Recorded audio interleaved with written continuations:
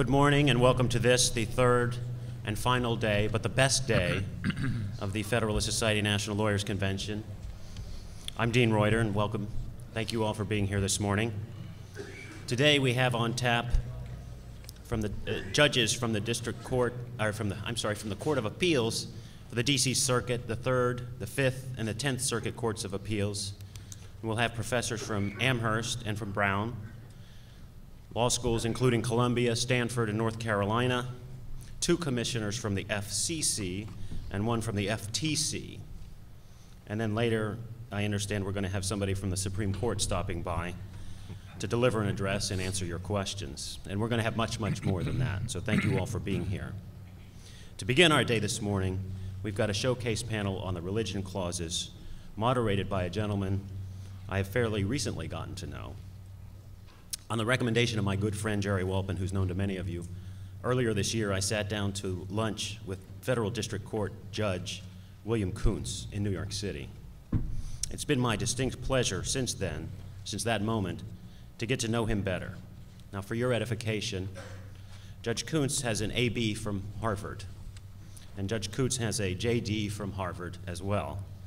Judge Kuntz has a master's degree from Harvard, and Judge Kuntz has a PhD from Harvard.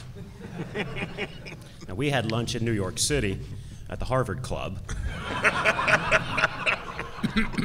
and they seemed to know him there. They recognized him. But in seriousness, I was very happy to meet him. I'm happy today to welcome him here to what I think is his first Federalist Society convention, certainly as a moderator. So without further, Judge Kuntz. Thank you.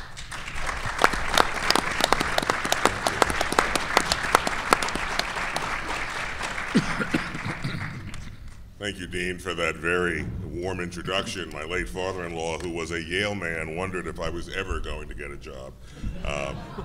But I did. I practiced law for 33 years, commercial litigation in New York. I'm a district court judge in the Eastern District of New York, and I typically begin remarks such as this by saying, someone who is unknown to you and is in desperate need of an introduction is going to introduce you to people who are very well known to you and need no introduction. So that is my role. But as a district court judge, I'm used to standing up and telling people that, of course, I sound a little like James Earl Jones, but I look exactly like Denzel Washington. So there's not. They don't laugh in my courtroom when I say that. Today we are going to discuss with this outstanding panel what many regard as among the most significant issues in American legal and constitutional history, the tension between the Establishment Clause and the Free Expression Clause of our First Amendment. Now, on January 11th of this year, Chief Justice Roberts delivered the opinion of the United States Supreme Court in the Hosanna-Tabor decision. He framed the central issue our panel will discuss today as follows. The First Amendment provides, in part, that Congress shall make no law respecting an establishment of religion or prohibiting the free exercise thereof. We have said that these two clauses often exert conflicting pressures and that there can be internal tension between the Establishment Clause and the Free Exercise Clause. Not so here. Both religion clauses bar the government from interfering with the decision of a religious group to fire one of its ministers. Today we explore that internal tension between the Establishment Clause and the Free Expression Clause with a panel of experts whose knowledge of this fundamental element of our constitutional heritage is truly second to none. Professor Corey L. Brettschneider. He is at Brown University. Professor Philip Andrew Hamburger, who is the Maurice and Hilda Friedman Professor of Law at Columbia Law School. Professor William P. Marshall of the University of North Carolina Law School. And the Honorable Michael W. McConnell, the Richard and Frances Mallery Professor of Law, the Stanford Constitutional Law Center, who served with great distinction as a judge of the United States Court of Appeals for the 10th Circuit. You have more extensive biographies of each of them in your printed materials, and I will not delay the proceedings any further by reading those biographies. Now, as the Chief Justice noted, it was against this background of an official Church of England that the First Amendment was adopted. Familiar with life under the established Church of England, the founding generation sought to foreclose the possibility of a national church. He noted that the Establishment Clause addresses the fear that one sect might obtain a preeminence or two combined together and establish a religion to which they would compel others to conform, citing the remarks of Madison himself. By forbidding the establishment of religion and guaranteeing the free exercise thereof, the Religion Clause ensured that the new federal government, unlike the English crown, would have no role in filling ecclesiastical offices. The Establishment Clause prevents the government from appointing ministers, and the Free Exercise Clause prevents it from interfering with the freedom of religious groups to select their own. This understanding of the Religion Clause was reflected in two events involving James Madison, described as the leading architect of the Religious Clause of the First Amendment.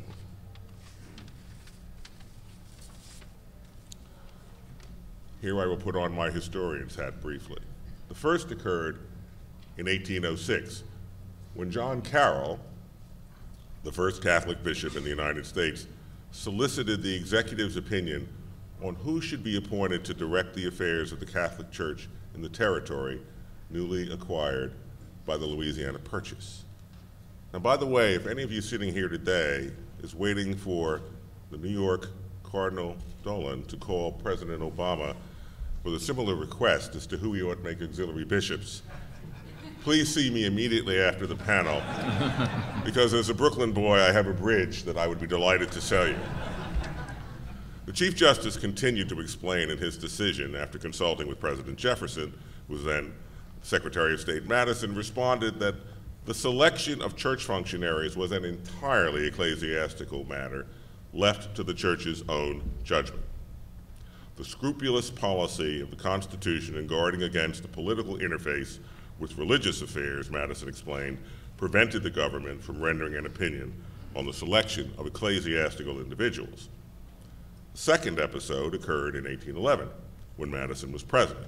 Congress had passed a bill incorporating the Protestant Episcopal Church in the town of Alexandria in what was then the District of Columbia.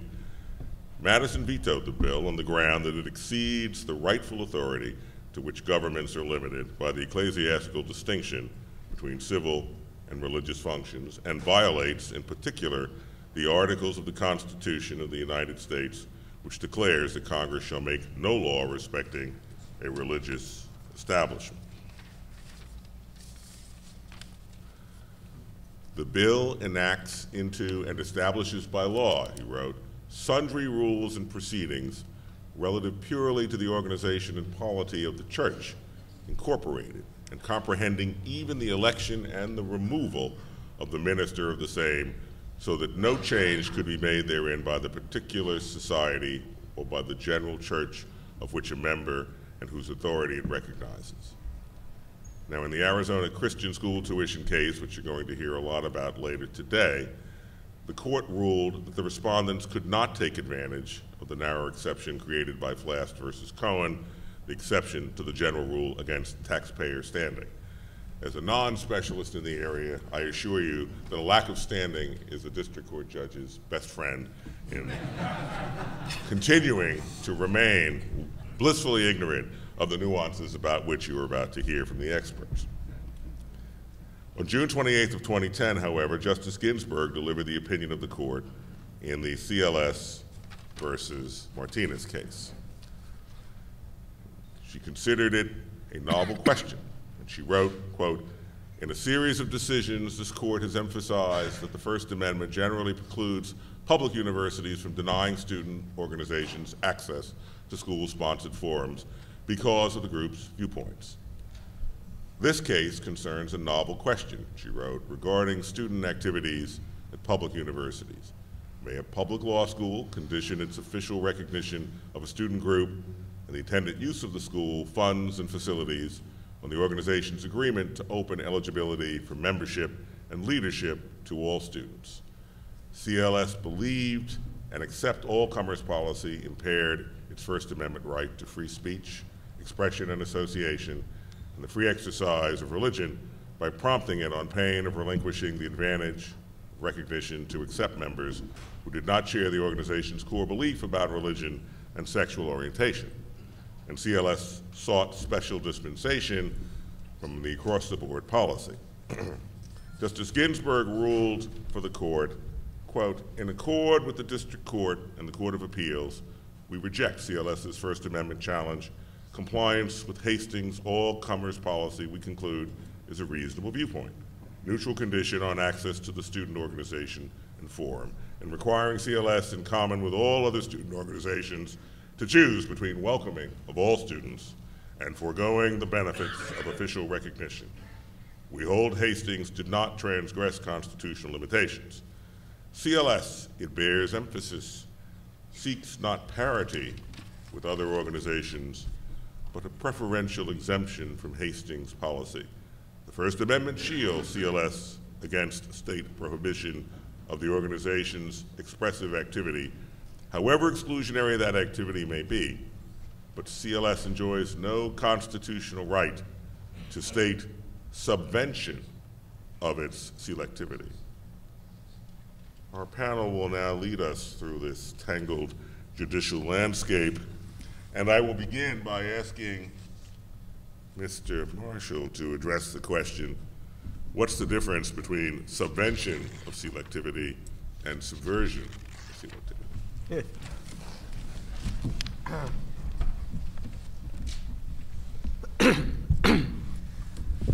Well, like any academic, I'll dodge the question as best as I can. I was going to, my task here is to, first of all, thank you all for coming out and thank the Federalist Society for asking me to participate. I really love this organization, and I'm not part of it, as some of you may know, but I think that this organization has had a tremendous benefit in opening up your panels like this to views from all sides. And I really appreciate that. I keep telling people I came from a family where my dad was a conservative Republican and my mom was a liberal Democrat. So we talked about this at the table. You know, we talked issues, talking fully. I learned later my mom was a lot smarter, but still. I love the idea of the open conversation that you offer, and I want to thank you all once again for having me here.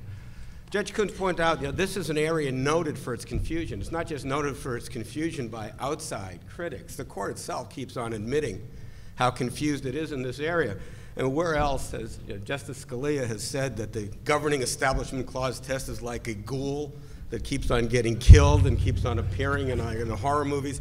And he's descriptively accurate when he does that. This is a very, very confused area of law, but I think unlike a lot of other areas of law where you can really place a little bit of perhaps not thinking to the court and just reacting, I think this area, there are a lot of good reasons why the jurisprudence here is confused, that really transcend any improper decision-making by the courts. One, Judge Kuntz already discussed, the Establishment Clause might be seen to be in tension with the Free Exercise Clause and the Free Speech Clause. That leads to a confusing doctrine. The background of the clauses is you know, the Establishment Clause really came from a conservative Christian thought that there was nothing worse for religion than the corruption of the state.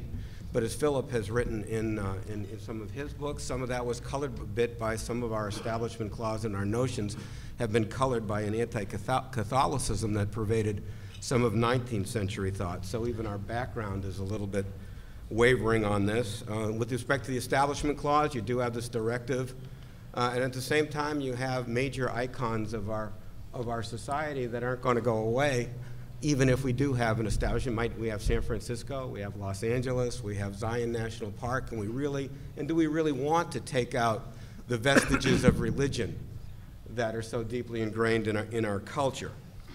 More contemporaneously, the notion between religion and non-religion has evaporated as more notions of religions have developed.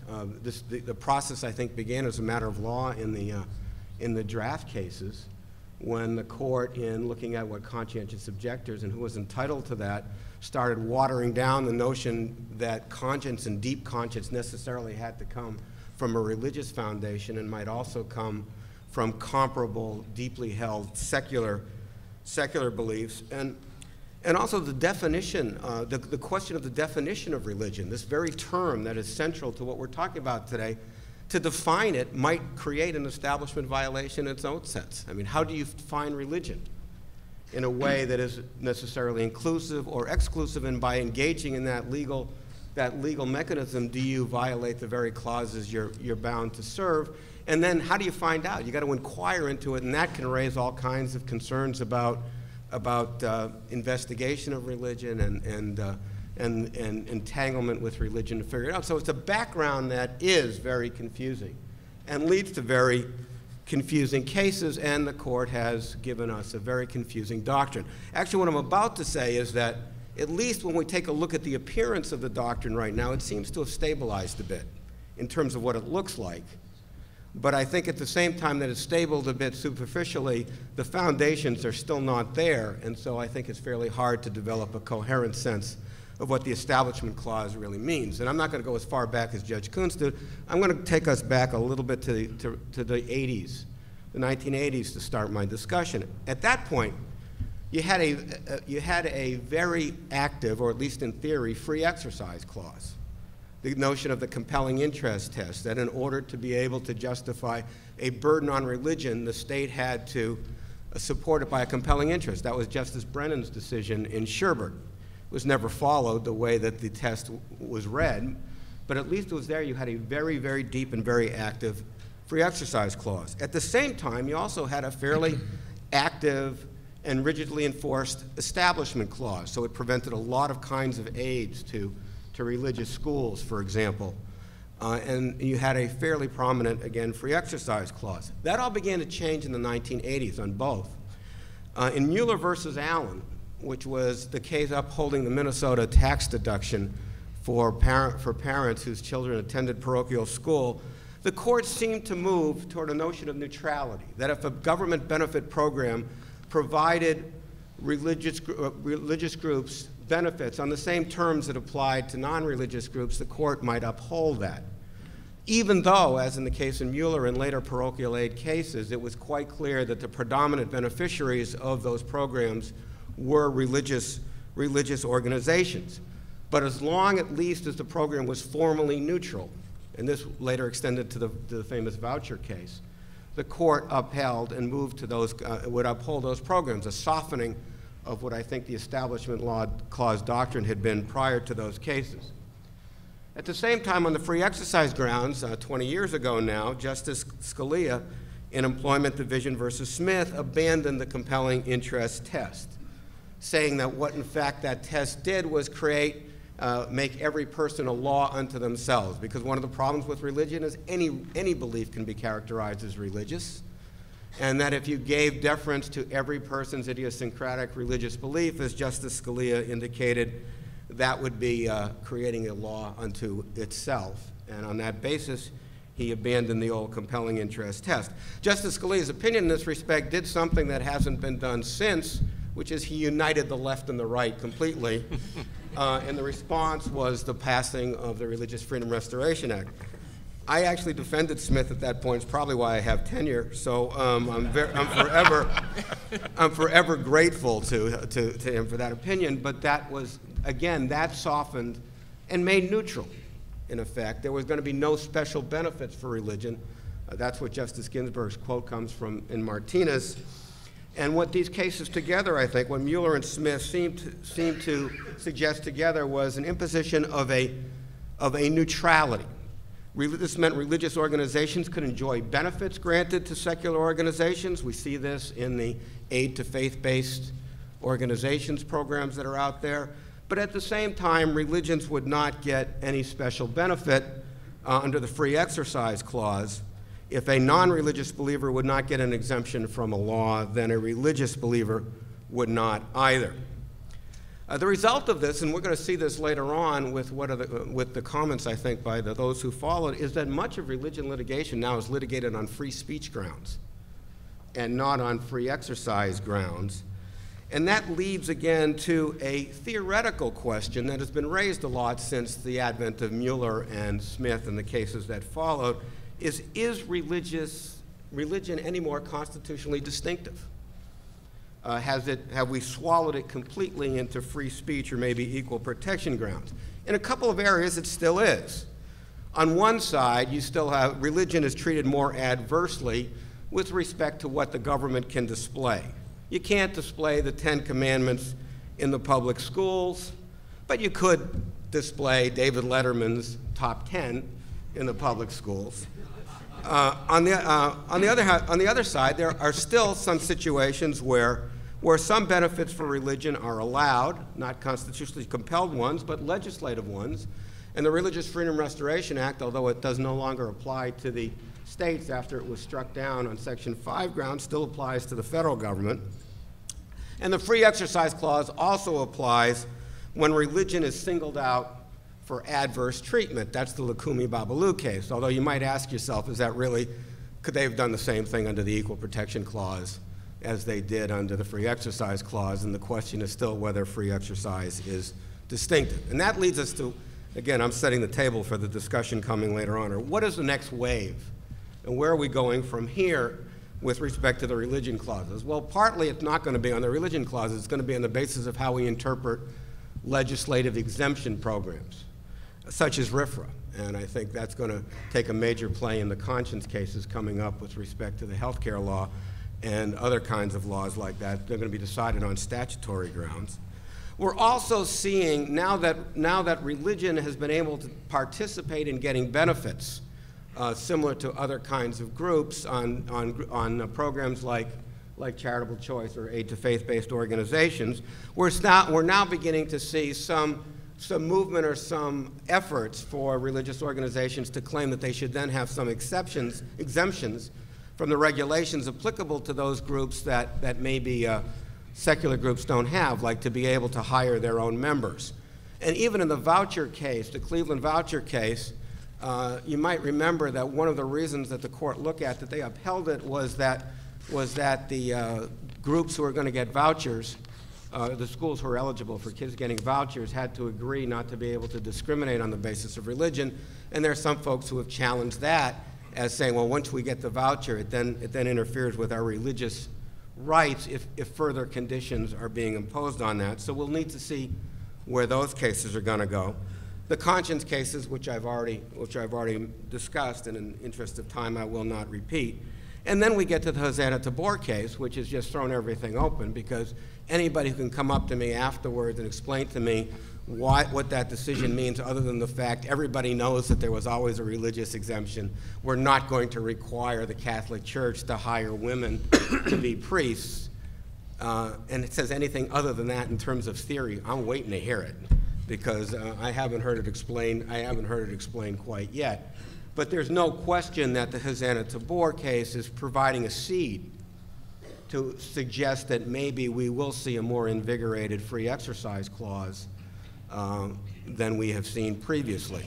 Again, we started off with a fairly vigorous establishment clause and a fairly vigorous free exercise clause. We've softened it on both, so that I don't think we have at this particular point a vigorous establishment clause or a vigorous free exercise clause on most of the issues that are facing us. There, I think, is a movement to weaken the establishment clause even further in terms of symbol cases, but to strengthen free exercise, and that is coming from the Hosanna Tabor case. And we will see how that plays out. The irony, by the way, and one irony of the Hosanna Tabor case, is if that case is explained on the basis of the rights of institutional religion, it might mean that we're going to see for the first time, and this I think is inconsistent with what I've read about the founding period, where the religious exercise rights of institutional religion might be considered greater in the way it plays out in doctrine than the rights of individuals advocating religious belief. So with that introduction, I will sit down now. So thank you very much.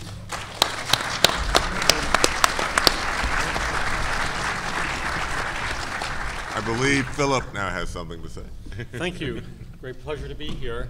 And it's always a pleasure listening to Bill. And particularly here, I want to pick up on one of his themes, namely that in religion litigation, we may be seeing some emphasis on freedom of speech. And I'd like to actually talk about a very practical element of this. I want to talk about 501c3 of the Internal Revenue Code. I know you thought this was the religion panel, not the tax panel, but I'm a former tax lawyer. Sorry, I can't help myself. My thesis, and forgive me, this is not quite academic, it's quite practical. 501c3 is unconstitutional, and you can make attorney's fees in challenging it. That's my thesis. That's why I wanted so much to be here. So what does 501c3 do? It exempts religious, educational, and other charitable organizations from federal income taxes. It denies exemptions to them, though, if they engage in electioneering or if a substantial part of their activities consists of lobbying. In other words, there's no tax exemption for churches that exercise their freedom of political speech in the course of politics. It's one thing to limit political speech, but here the focus is on political speech in politics.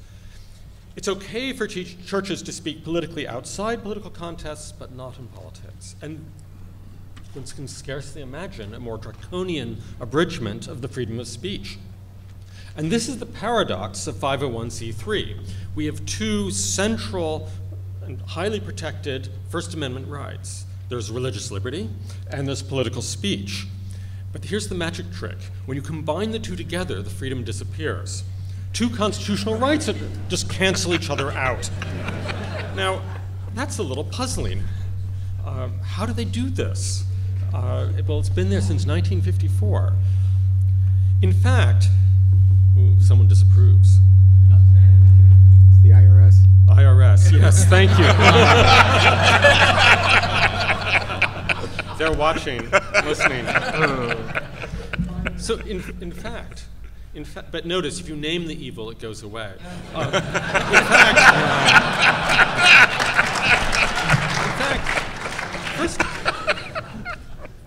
there are many First Amendment rights here. We often think of 501c3 in terms of religion or in terms of political speech.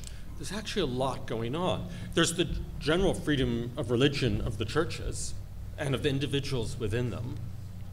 There's also the freedom of speech generally. But then there's also the right to petition. What is lobbying but the right to petition? I know we don't pay much attention to that, but that's there too. And then, of course, if we think of the freedom of religion, there's a very particular aspect of that deserves attention here, the right to pray. Now, how is that involved here? 501c3 sweepingly limits praying for a candidate's success. Imagine a preacher at the pulpit praying for the success of well, no tax exemption for you, right? It's quite astonishing. It only limits conversation amongst us secular beings, but conversations with God. So that's a fairly ambitious little section, 501c3.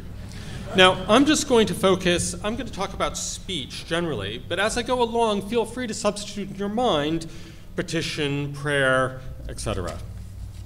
So there are two possible perspectives I want to focus on here with regard to 501c3. First, is it a direct constraint? Second, is it an unconstitutional condition? First, direct constraints on political speech. Well, yes, I think it is one.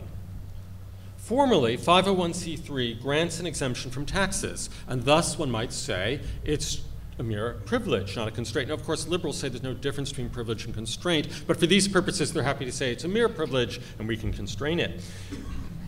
But it's not the sort of privilege that amounts to a grant of a benefit. It's not like a gift of money or of land. On the contrary, the government doesn't give money to the churches. It merely refrains from taxing them. It merely takes its hands off from money that is already theirs. And so in reality, the government is simply reducing the tax rate to zero if churches silence themselves. You have a low rate for churches that silence themselves and a higher tax rate for churches that speak, that refuse to silence themselves. And so what we really have here is a direct penalty, and political speech. And this isn't just a matter of legal realism contrasting the formality and what's really going on. The code itself, if you should take the document as a whole, not just the particular section. The code is all about setting tax rates, and this section simply lowers the tax rate for churches that comply. Well, if you're not satisfied with that direct constraint analysis, let's turn to unconstitutional conditions. And we can begin with Supreme Court doctrine. Much is unclear under Supreme Court doctrine on constitutional conditions, but here we're in pretty firm territory. The conditions were said in this doctrine must be germane and proportionate to a legitimate government interest. Well, here, whatever the government interest may be, it does not justify sweeping prohibitions on political speech in politics. There's an extraordinarily severe draconian limitation.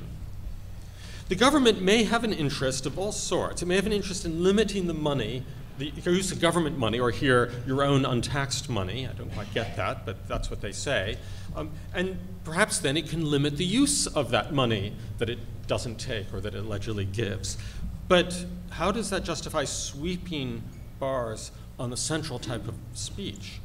That doesn't make sense. I thought these limits on speech are meant to be narrowly tailored. This isn't narrowly tailored. It's meant to be germane and proportionate. This isn't proportionate or germane. The government, it said, has an interest in separating church and state. Well, I have too much to say on that, so I'll just skip it. Suffice to say, even if it were true that the government has an interest in separating church and state, how does protecting one First Amendment right require abridging another First Amendment right? So in order to protect the alleged fictional separation of church and state, you have to take away the very clear right to political speech in politics? This condition clearly is neither germane nor proportionate. Now, there are all sorts of possible objections to the unconstitutional conditions analysis. So, for example, you might say, well, where's the government force? There's no government force here. But notice the condition is actually backed by the force of law, right? Because the government can recover back taxes and exempt income for failure to comply with the condition. That's the force of law. You might object, well, the condition is cured by consent. Well, consent cannot give the federal government a power that the Constitution and the First Amendment specifically denies to the government. How can private consent create or enlarge public power? It just doesn't make sense. So it seems to be an unconstitutional condition. Now, let's get to the punchline. How is litigation practicable and profitable? Yes, this is what really matters, not the constitutional law. So it's not necessary to challenge the IRS, is it? Instead, interestingly, one can challenge state law and get attorney's fees under 42 U.S.C. 1983. Now, how could that be, you may ask? Because many state tax laws piggyback on 501c3. So I'll just quote you from Texas law, but you can go across the United States and find many examples. Texas, for example, exempts a church from the Texas franchise tax where, quote, a nonprofit corporation, it is a nonprofit corporation exempted from the federal income tax under section 501c3. And you have to have one of those IRS letters saying that you're exempt. And of course, if you've applied to the IRS and ostentatiously are political and don't get one of those letters, you see what follows. In short, the lawfulness of 501c3 speech restrictions can, I think, finally be challenged in an action under Section 1983. And so 501c3, I think, can be both unconstitutional and profitable. Thank you. Thank you.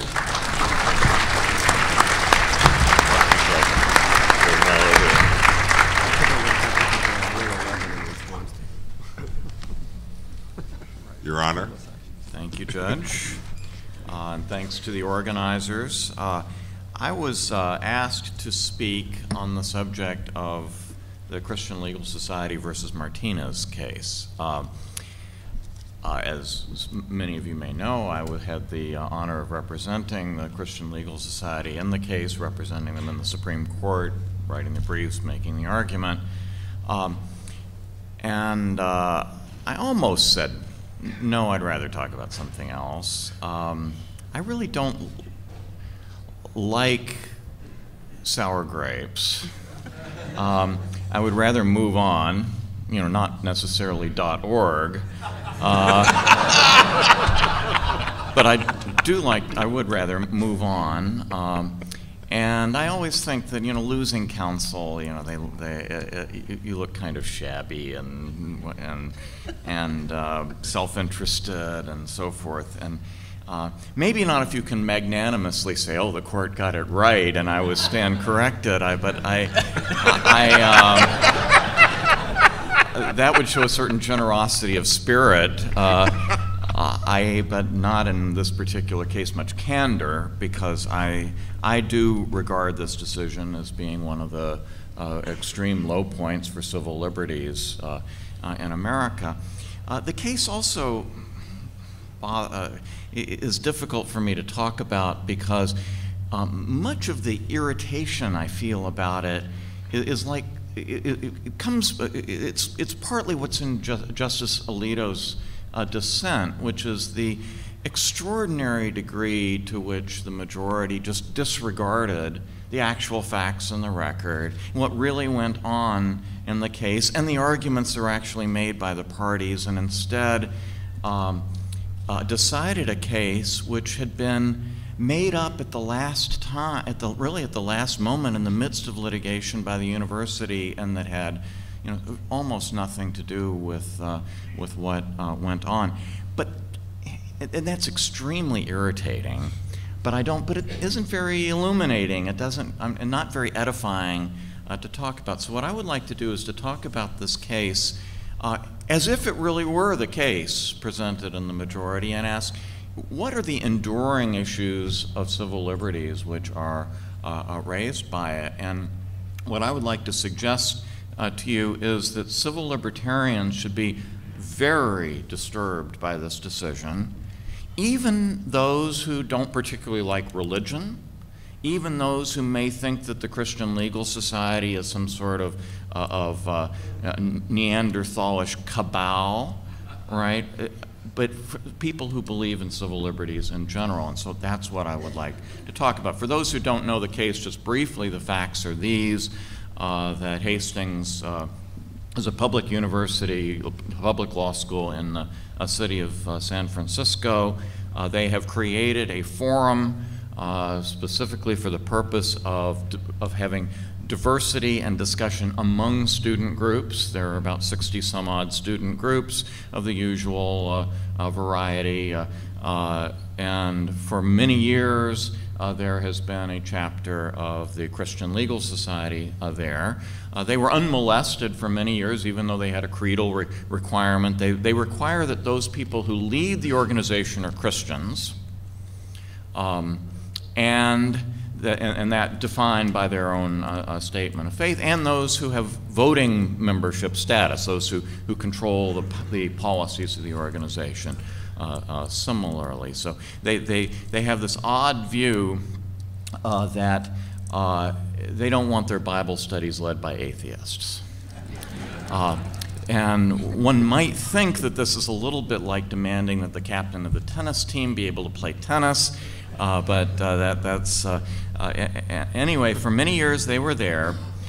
When the university became aware that one of the beliefs of conservative Christian organizations and these students was that sex should be confined to the people who are married, they changed their minds and they said, "Oh no, we can no longer have you on campus. You can't use our classrooms. You can't use our email system. You cannot be listed on our internet as a student organization. You cannot be on campus if you hold to that particular belief." Now, what they said was that this discriminates on the basis of religion.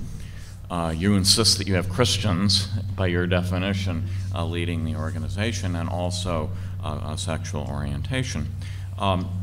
The 2 points of constitutional doctrine that I want to call your attention to today are freedom of association and the public forum doctrine under freedom of speech. And these are distinct claims. The Supreme Court, in a series of cases, has held quite unequivocally that private communicative groups like the Christian Legal Society, like the Boy Scouts of America, like so many groups, the Sierra Club, Federalist Society, you name it, even the ACS has this right, have the right to choose their own members and leaders, because the composition of a group, and especially its leaders, constitute the organization and its expressive purpose. And the only times that the court has hesitated to enforce that is where the limitations on membership don't seem to be directly related to the philosophical point of view of the organization. So, for example, in the Boy Scouts case, where I also represented the organization, the only thing that the dissent really worried about was, do the Boy Scouts really have a philosophical objection to homosexuals serving as scoutmasters? If they did, then the case was pretty straightforward. Well, nobody questions that the Christian Legal Society, their requirement that you be a Christian actually is related to the philosophy of the group. So that was undisputed. Hastings didn't even, the case, it is unequivocally undisputed in this case that the CLS chapter has a freedom of association constitutional right to be able to have its leaders and its voting members Christians. So, and so how did they lose? So the claim here was structured as follows. We have a constitutional right. Because we exercise that right, we, the organization, forfeited a generally available public benefit, that is the otherwise available right we had to be able to meet as a student group in classrooms and so forth. All right. The two doctrinal moves that I want to call attention to that I think are dreadful mistakes for civil liberties in this portion of the decision are first, the court seemed to hold, I think it did hold, that freedom of association claims cannot be brought distinct from freedom of speech claims. That if you have both those claims, that the freedom of association claim merges into the free speech claim. That is actually the court's language.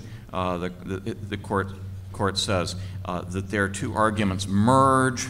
The court says it makes little sense to treat the speech and association claims as discrete, and basically says if you can't win under the free speech clause, then you lose under freedom of association clause because you can't bring both.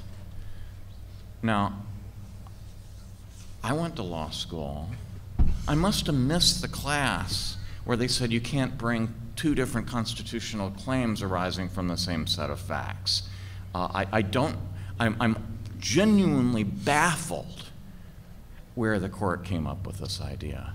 But it is insidious because freedom of speech and freedom of association do not protect exactly the same thing.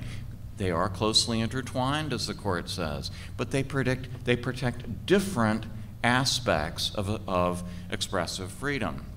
Speech claims are focused on what is said. That is why the doctrine has to do with viewpoints, right? Protecting against the government playing favorites with respect to viewpoints. Associational rights have to do with who you are, the constitution of the group, right?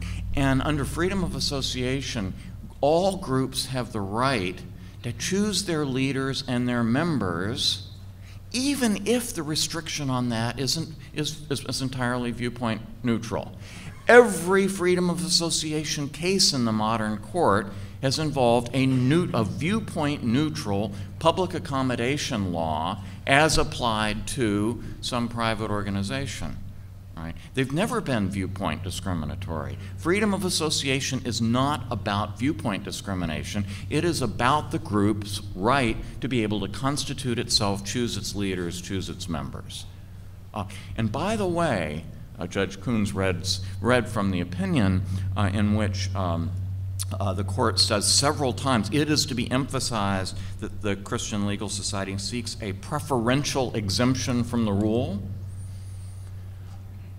That is not the freedom of association claim at all. We did not seek a preferential exemption from the rule. We argued that it is facially unconstitutional for a governmental entity to interfere with a private expressive association's right to choose its leaders and members, all groups, all groups. We didn't seek an exemption from a rule. We sought to vindicate the freedom of association that should belong to every group, not just at Hastings, but every group in a free civil society. It's right there on paragraph 1 of the brief if you want to check and make sure that I'm not making it up after the fact. So these two rights are different. They are distinct rights. They have different elements. To merge the freedom of association right into the free speech claim and then say you lose on freedom of association because you couldn't carry a free speech claim means that freedom of association was written out. Right? Now, does it matter that this comes in the context of a public forum? I think not, because that's just the enforcement mechanism. That's the penalty that was dealt out to this group for exercise of its constitutional rights. Imagine that Hastings said no student group can meet on campus unless they all agree to suspicionless strip searches before their meetings. Right? Fourth Amendment violation, right? Enforced by denial of equal access to the forum. No one, I think, would say that, oh, well, this is a public forum case, and so only if it's a free speech problem can you raise your constitutional right. Fourth Amendment has its protections. Freedom of association has its protections. Speech has its protections. You cannot exclude groups from otherwise available access to public forums on account of their exercise of other constitutional rights, and they don't merge. Second problem is that the court held that freedom of association is protected only against outright governmental compulsion and not against the denial of benefits. So the court says it is important that, that Hastings, I'm reading now from the opinion, is dangling the carrot of subsidy, not wielding the stick of prohibition. And the court says that the precedent, the freedom of association precedents, involved regulations that compelled, that's in italics in the opinion, a group to include unwanted members with no choice to opt out.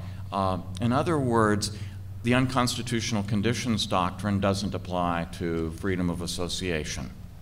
Now, two problems with that. One, precedent.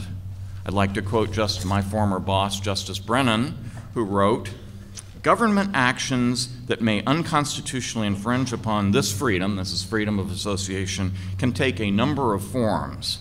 Among other things, government may seek to impose penalties or withhold benefits from individuals because of their membership in the group, citing one of the public university forum cases.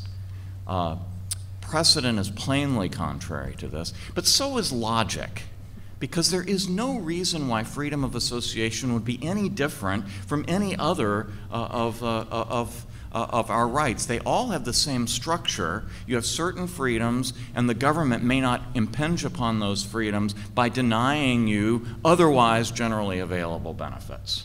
Right? That's been held for way back into the 20s for some cases. Free speech, it was extended in the 50s. Free exercise, it was extended in the 60s. Much of this was done by the liberal justices like my former boss, Justice Brennan, whom I'm confident would have dissented in this illiberal case. So how much more time do I have? I'm sorry. As much as you like. You're a Court of Appeals judge. Okay, well. I'll deal with these professor types later. If he tries to shut me up, I'm going to reverse. So freedom of association eviscerated in two different ways, right? How about public forum doctrine?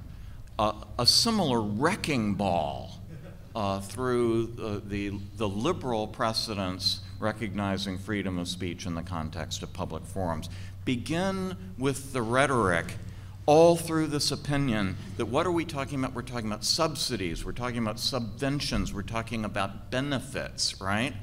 Never before has the United States Supreme Court described access to an otherwise available public forum as a subsidy.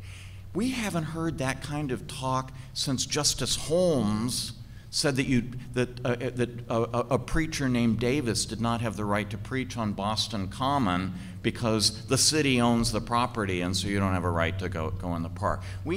I thought this died when Justice Rehnquist in his early days used to fight a rearguard action to say that all government benefits are the government has a great deal of discretion in this area, but he lost out to Justice Brennan and the others, and even he came around in the last 10 years and recognized that if government benefits are generally available to all people on the basis of neutral criteria, it is not subsidizing people to allow them to take advantage of them. To be treated equally under the terms of a statute is not a subsidy. And the government does not have the right to pick and choose its favored groups and its disfavored groups with respect to generally available public benefits. Yes, there is something called subsidies. Things like grants to organizations or subsidies, particular benefits that are not generally available, and the government does have substantial discretion with respect to those. It can even discriminate on the basis of viewpoint in doing that. It can give a grant to the National Association for Democracy without giving a grant to the National Association for Fascism. It's okay for subsidies. Right. And most recently, the court drew this line very clearly in the case. I don't like the result in it, but this line of analysis was absolutely right in Locke versus Davey. There is a difference between generally available public benefits, like being able to use empty classrooms if you're a student group at a public university, and discretionary grants. And the Supreme Court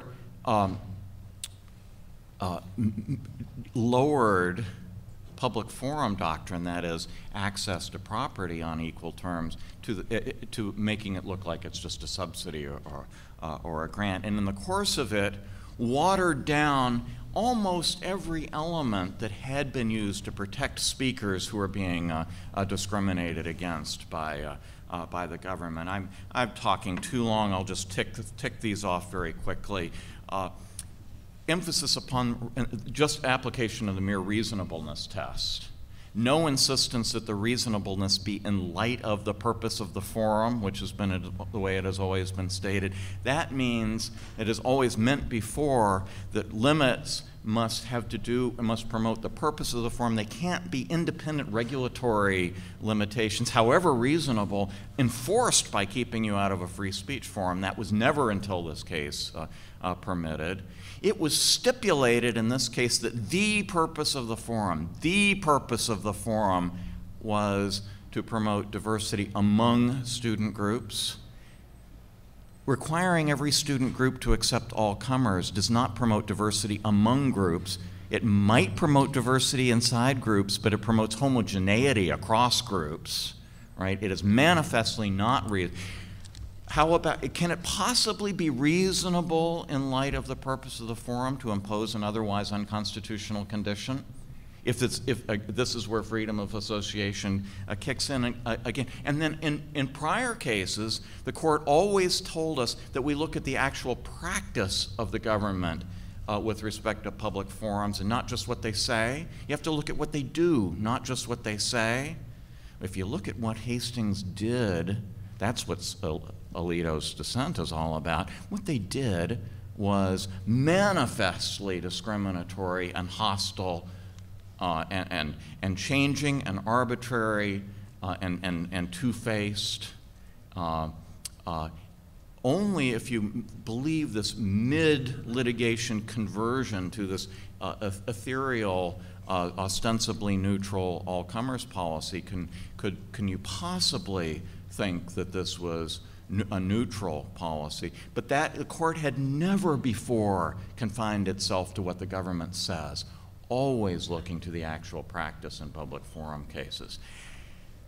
I'm going to conclude here, but just say civil libertarians should be very concerned, not just those of us who might be sympathetic to religion. These arsenals of statism can be directed against speakers of any shape, description, whatever. It was a sad day that this former ACLU lawyer, now on the Supreme Court, could not see it that way. Thank you.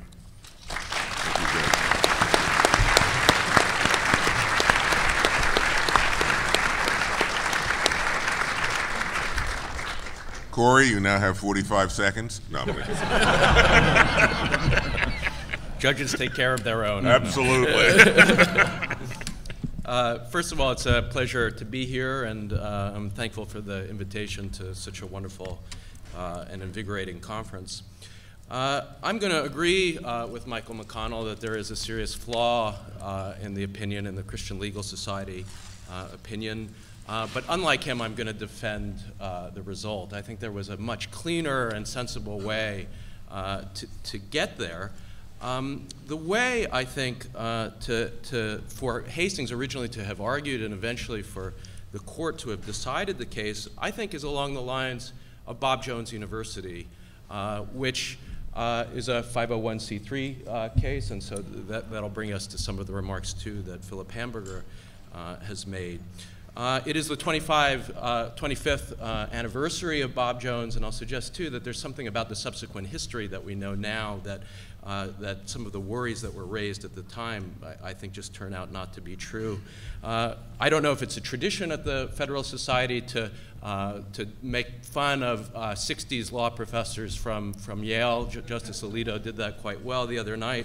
I'll have something to say about another. I think it's on par with Greeting of America, and almost a narrative, a worry raised by Robert Cover, worries about Bob Jones, I think, that turned out not to be true. The question, I think, or the confusion in the opinion that I want to bring out is about the notion of viewpoint neutrality itself. I agree with Michael McConnell that there really is a confusion in the opinion about what constitutes a viewpoint neutral policy, and I think it's right to say that the all-comers policy in a sense is not viewpoint neutral, but the question ultimately is whether that is a problem when it comes to to use the text, the abridgment of free speech, and I don't think it is. Let's just look at the doctrine of viewpoint neutrality. I think that's the first place to start and to ask about its logic. The doctrine of viewpoint neutrality rightly is an interpretation of the worry about abridgment, or the prohibition on abridgment of free speech of our First Amendment. It says that most fundamentally, that if one is expressing a viewpoint on a matter of politics or other matters of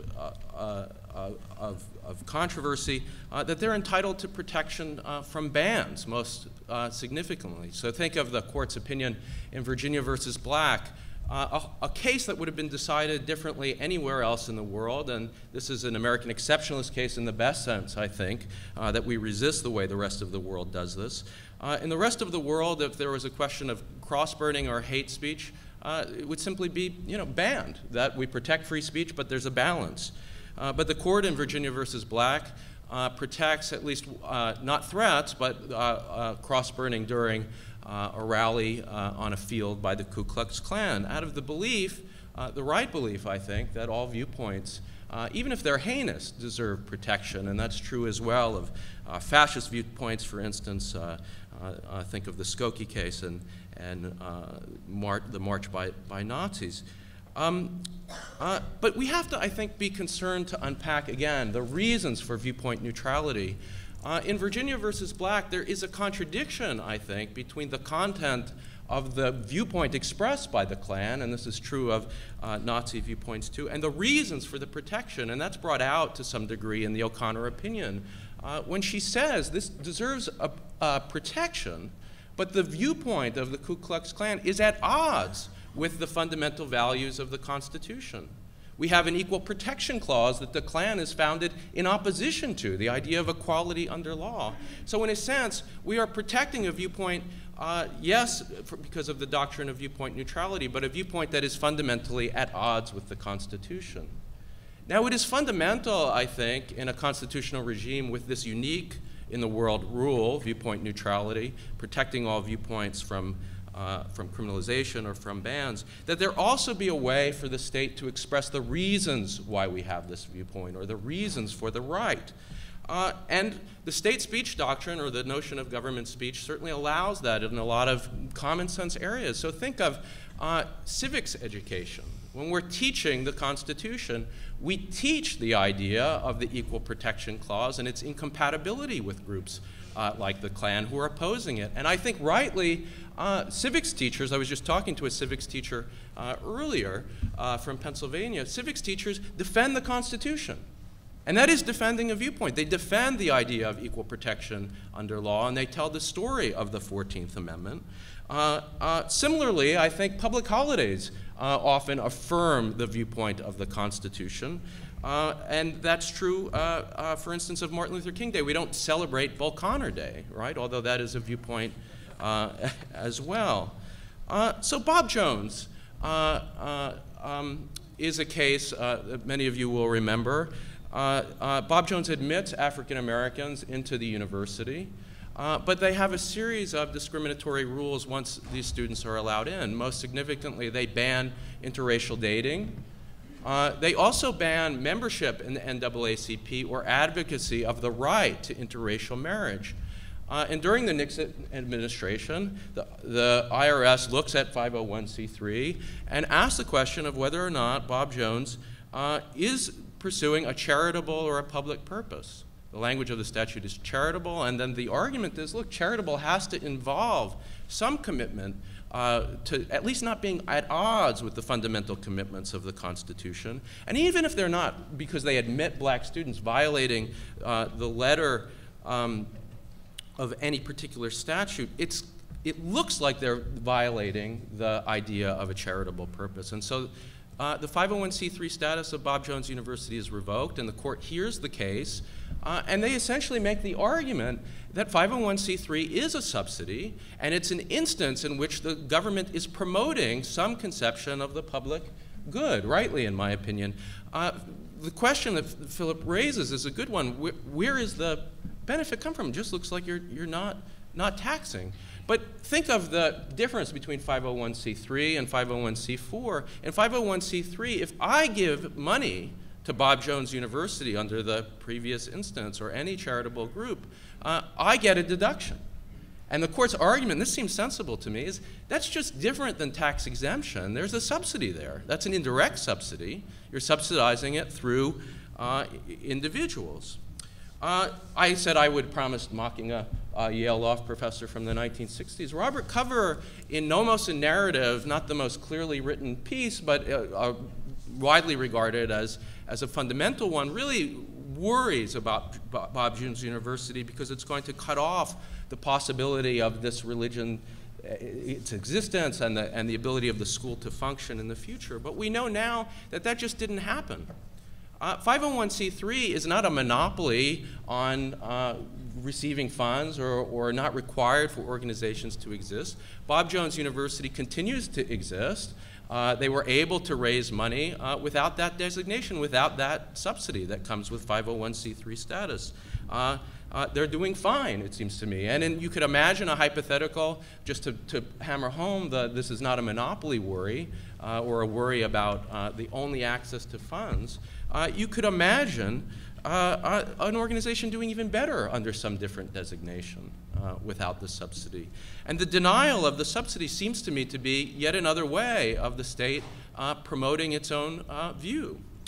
Now, CLS is a complicated case, and I think it is complicated and confused largely because the way that Hastings argued it is that they said that this is a limited public forum, and that therefore it triggers viewpoint neutrality, and we have this rule of the all-comers policy, and isn't that a nice rule? It's viewpoint neutral because it's about tolerance.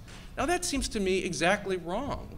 Viewpoint neutrality is not about tolerance. In fact, the protection of the Klan, that example shows that we are protecting the most intolerant viewpoints in an idea of viewpoint neutrality. It seems to me that what the policy is doing is actually saying, look, we are promoting a certain viewpoint, which is the idea that gays, like blacks, and that's how the original policy was written as a non-discrimination policy, in organizations that are subsidized by the Christian Legal Society, sorry, by Hastings, that's the value we want to promote, is the value of inclusion. It's a much cleaner way, just doing it the Bob Jones way, than all this talk about viewpoint neutrality. And I completely agree. I think the way that both the opinion is written and the way the case was argued, it just confuses the doctrine. Viewpoint neutrality is not about tolerance. It's often about protecting the intolerant. I want to, and I agree too about the grant analogy. If the United States government wants to set up a fund promoting democratic ideals, it doesn't have to fund the Klan or to fund the Nazi Party. To go back to the concern that what this case does is that it rules out the ability to participate at all in a public forum, the dissent and rightly invokes the worry about Healy, this case much earlier involving the students from the Democratic Society being banned from campus. And Alito outlines a possible way that the case might be relitigated if it turns out that the Christian Legal Society was just denied access to be on campus. Imagine they were leafleting on campus. That just seems like a completely different case, and I would say that is the restriction of a viewpoint rather than about the subsidy. But at least as the opinion is written, it claims that there is no entitlement to the subsidy. The email list, I had a quick decision where a student, we have at Brown, a political theory email listserv, and this person wanted to advertise for Occupy, wanted to use the listserv to try to promote Occupy. There are alternative means, I pointed out, on campus to get the idea out, aside from using the listserv of the university, one of the listservs of the university. It seems to me here that, at least on that issue, that there are alternatives. To end even more provocatively, I do think Boy Scouts, is a case about compulsion. If it would have been about 501c3 status, if it would have been about the subsidy of the tax deduction, that would have been a different kind of case. It would have looked a lot more like Bob Jones University. But the precedent, I think, still stands that this kind of radical doctrine, I've given a version of a talk on free speech around the world. They always say you are a radical. I just want to point this out to this group that might think I'm straying from the doctrine. You are a radical American. You are defending the doctrine of viewpoint neutrality. You think the Klan should be protected. And that is my fundamental view. But I also think that if we're going to have this American exceptionalist doctrine, we have to have a way of articulating and defending the values that underlie it, and the values of the beliefs that are central to the Constitution. Now, of course, the analogy between discrimination against African Americans and discrimination against gays is a controversial one, and I acknowledge that. But I think that Hastings has an entitlement. Remember, this isn't about whether they're right in the end, that they are permitted to say, and this is their view, I think, that there is an analogy between that kind of discrimination, and what we are promoting is the idea of inclusion by race and also by sexual orientation. They might be wrong, but the state at least has to have some leeway in expressing that message. And like it or not, it looks like the court's precedents, frankly, are moving in that direction of recognizing discrimination against gays as a kind of status discrimination. So the idea that the Hastings Law School wants to say this, at minimum, I think, should be permitted. Now, I think I had you when I said that I was going to mock a Yale law professor from the 60s. I may have lost you along the thread, but it's still been a pleasure to be here, and I look forward to the discussion.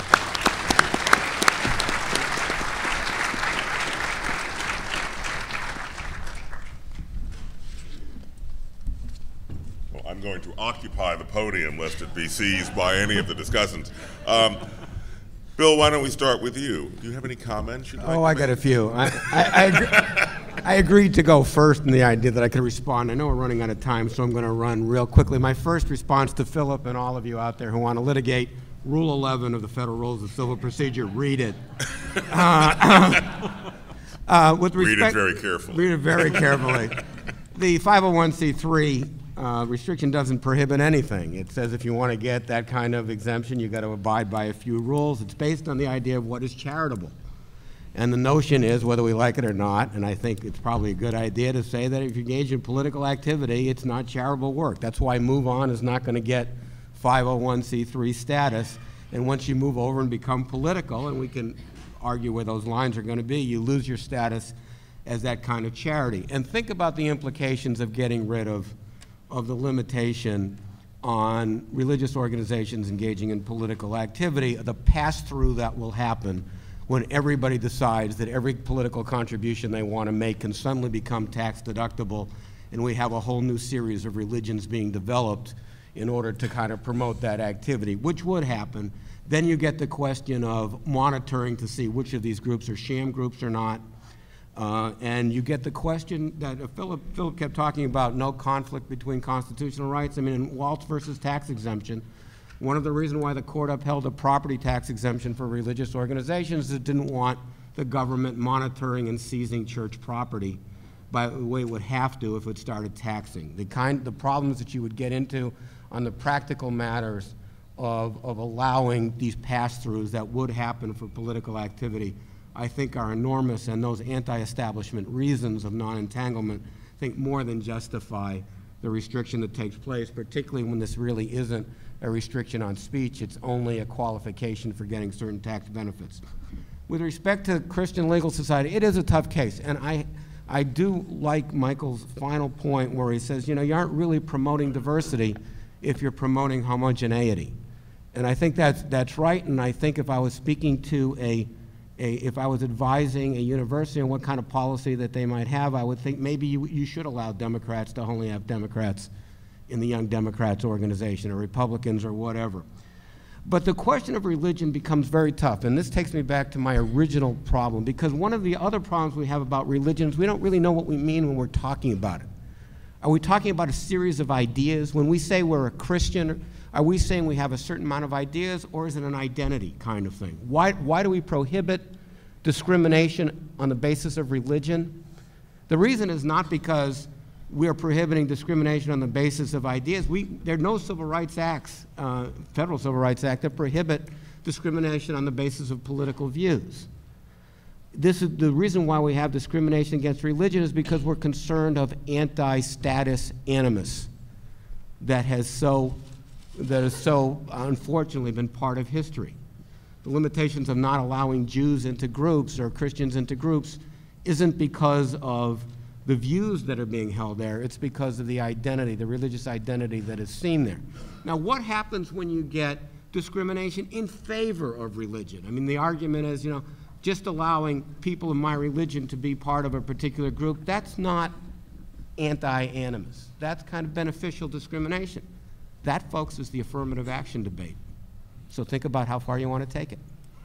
Phil, do you have a comment or two you'd like to make? Just very quickly, you know, one of the saddest things in the development of law in the last 50 years is how the left has abandoned free speech. It's true as to religion. It's true in the sciences, where we actually have censorship of research, which most people don't even know about. And whether it's in science or religion, it's really saddening to see what's happened. And so I'm sorry that Bill takes the position he does. The reality is that, of course, whatever position one takes, there are complexities. But to say that fear of a possible problem should lead one then to deny political speech in the political sphere is really quite astonishing. Quite frankly, it's worrying about a gnat and dropping an atom bomb on it. So I would just encourage everyone here to think about litigating this. I think it could be fun and, as I said, profitable. I'll just stick with that. Judge? I just say to Bill that in response to his last point that we have laws prohibiting discrimination on the basis of religion in certain contexts, not in all, but employment is the most important, Title VII. But it is one thing to say that General Motors can't discriminate on the basis of religion, and it's another to say that the Roman Catholic Church or the Baptist Church or the Hindus can't. And Congress, in its wisdom, recognized this and exempted religious organizations from the prohibition on religious discrimination. To say that religious groups can't discriminate on the basis of religion is to say that they have no freedom of association. It's perverse and ridiculous. Corey? Thanks. On the issue of churches and 501c3 status, I mean, I think the best argument for the fact that there is no prohibition on churches engaging in political speech is that they could just switch the designation. So if I have a church and I want to engage in substantial political activity, although not a majority, but I want to endorse a candidate, for instance, I can opt into 501c4 status, and that will not trigger all sorts of, I mean, that's an option anyway that we might consider as a middle ground to allow churches that want to do this. But 501c3 is about the subsidy, and it's about whether or not through tax deductibility the government is going to subsidize a church. I know that many of the people here are not sympathetic, to say the least, to the idea that that the Constitution gives us positive rights or entitlements from the government. And my worry is that if we say that that it's unconstitutional, the notion of tying 501c3 status to the requirement that churches not endorse candidates, that there's a risk that becomes a strange sort of positive right, and that we're engaging in a surreptitious form of campaign finance reform that might even be constitutionalized. So the things that a lot of the people here, I think, are worried about, you know, it's in a subtle way, I think, giving churches the right to engage in campaigning and the right to receive the subsidy, restraying from a lot of those commitments that many of the people here have. We're now going to take questions from the audience. I'm going to be ruthless, showing you that I really am a district court judge who sounds a lot like Moderator. We'll start right here in the center. Thank you, Your Honor. Roger Pilano with the Cato Institute. We filed a brief by Richard Epstein in the CLS case focusing on the unconstitutional conditions. I'm going to make a global point here and invite a comment, a point that will probably come up this afternoon in the natural rights debate, namely that, as Kerry almost suggested, the expansion of government is where we get into so much of this problem, rules of general applicability, as in the peyote restriction, which is what came up in Smith, as in the demise of private and public under laws that prohibit private discrimination, which is what came up in CLS. It seems to me that when you go down this road and you extinguish rights and create new rights, then you're going to get these interminable problems, and you have to distinguish the Boy Scout case from the Jaycees case, and it seems to me that this is an invitation to full employment for lawyers when you have so much law that creates all these conflicts. Mike? Thank you for your comment. Response? Well, who's not against more employment for lawyers? Okay. All right, we're going to go to the next mic on the right. My right, your left. Spencer Churchill from Harvard Law School. Keep your voice up, please. The court needs to hear you. Spencer Churchill from Harvard Law School. Good My man. question is for Judge McConnell. In light of your work on the ACLU's case against Tariq Ibn Ziyad Academy, I was interested if you could respond to Professor Marshall's questions about the feasibility of defining religion. I'm sorry, in light of my work in which case? The ACLU's case against the charter school in Minnesota. Oh, yes, yes. First of all, hello, Spencer. Spencer and I go to the same church in Palo Alto, so it's good to see you. I think one of the things that makes our system different from European and international norms is that we have both an establishment clause and a free exercise clause. And I think this is a fantastic thing. A lot of people think, well, the Establishment Clause is sort of anti-religion, and the free exercise clause is not properly understood. And for the definition of religion, the important thing is that we have to get a definition that works for both clauses, right? And so we can't say, for example, as a British court said, that environmentalism is a religion, because if it were, the Environmental Protection Agency would be a violation, would be our established church.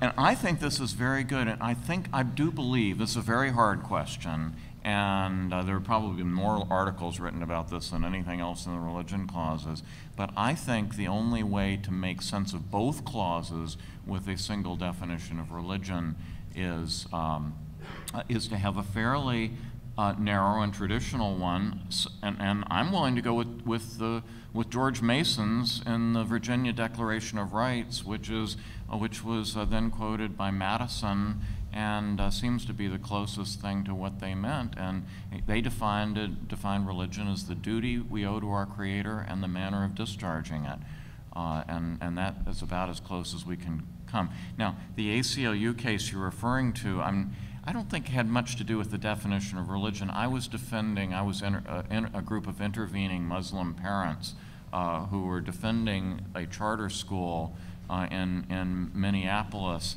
that did such things as allow a 5-minute break so that they would be able to have their prayers at the appropriate moment, that would have food served in the cafeteria, which the kids would actually be able to eat. There was no training, there was no religious education in the school.